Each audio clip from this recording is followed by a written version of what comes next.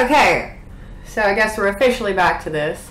It is, I'm going to apologize real fast for, like, if the lighting's weird. It is a little bit earlier than I'm used to doing this. I mean, it's 11 a.m., so it's not really, like, crazy early, but I more so do videos when there's light on this side of the house, because there is a window back here.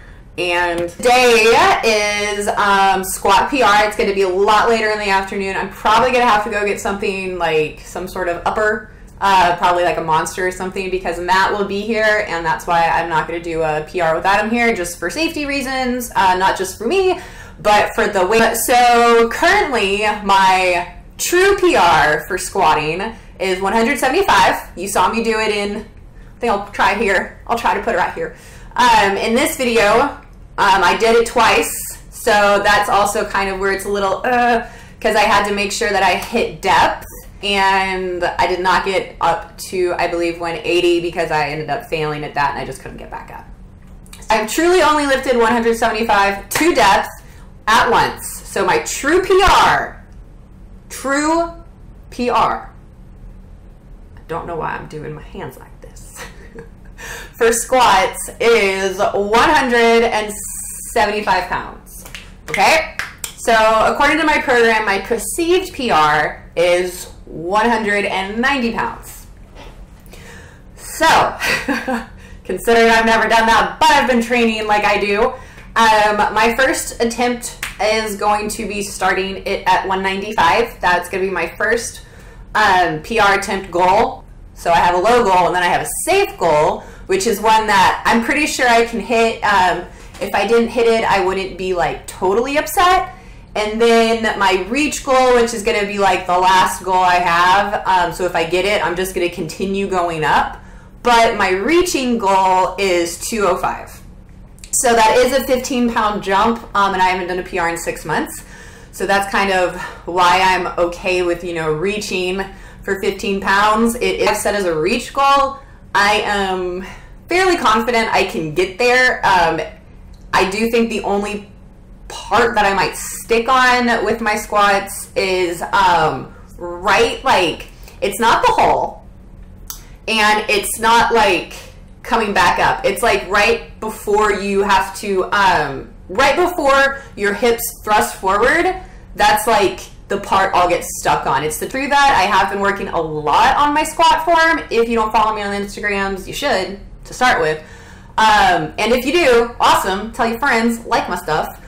Or heart it, I don't know. I've been trying really, really hard the past few months to work on my squat form, because a lot of the time I was kind of like squatting down, but then good morning the weight up instead of like one fluid movement. It was very like stop motion. So I worked really hard on those. So this is it. This is 6-month goal.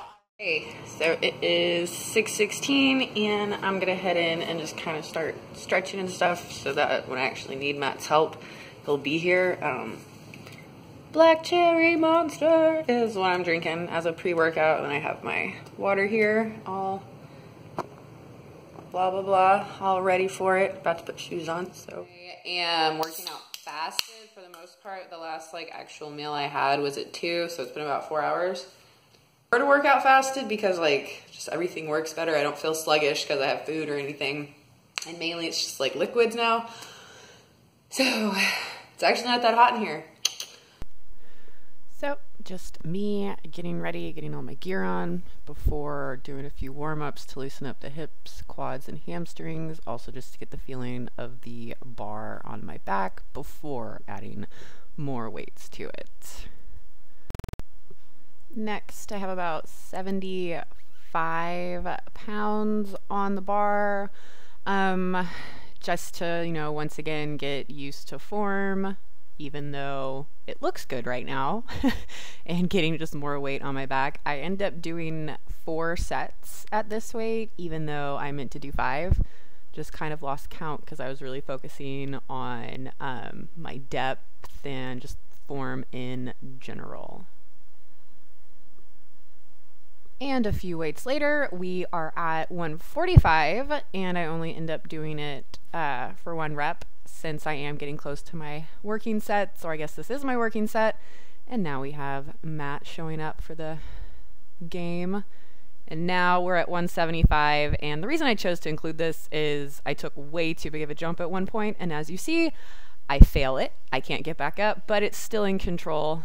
Matt does rush over just to make sure I don't fall backward, but it was still pretty controlled. So don't jump too much when you're warming up. This is 155, so we did drop down some. And I end up doing this just for 1 rep, and Matt is close by just in case I did completely screw up. So let's check it out. And the only issue is I start having the same form breakdown as usual, which is aggravating. And we're back up to 165, once again for 1 rep because I am building up to my PR while still trying to focus on form. So let's see what might happen this time. Once again, Matt there to make sure I don't completely bite it. And this one is a little bit more controlled. I do brace a little bit better, and boop, up we come. No big issue hitting that. So I don't really know what happened the first time, but whatever. Try to push it fast. As fast as you can out of the zone. Out of the fast. Press. All you got. All you got. All you got.